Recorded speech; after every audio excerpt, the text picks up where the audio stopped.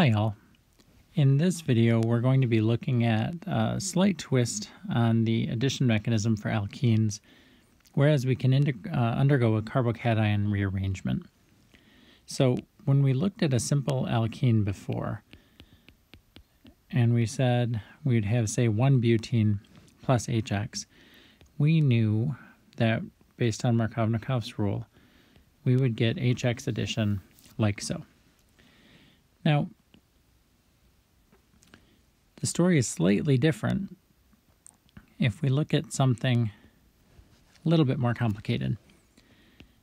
The steps are all the same, and so we'll still be looking at our nucleophilic pi bond attacking the positive end of a polarized small molecule, and our intermediate will still be the same.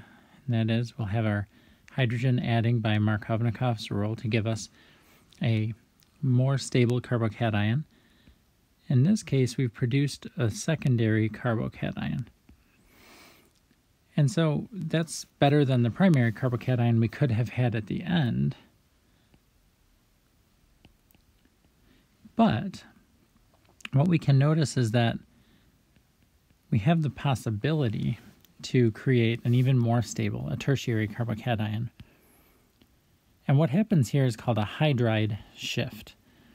Essentially, when we have a scenario where we have a hydrogen or a methyl group, that would be called a methyl shift, next to a carbocation, we can actually have that hydride or methyl group scooch next door to create a more stable transition state.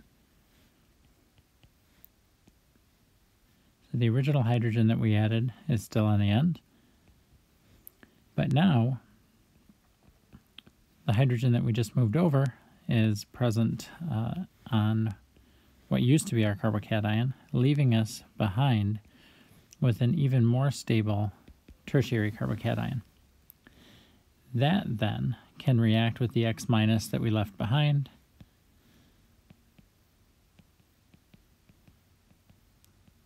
whatever the negative part or the negatively polarized part of our original reagent was,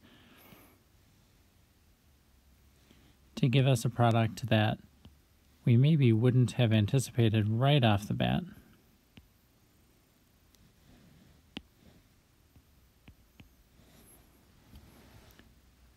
And so in this case, the two pieces of our original HX, we have our hydrogen here that got added to one of the original alkene carbons.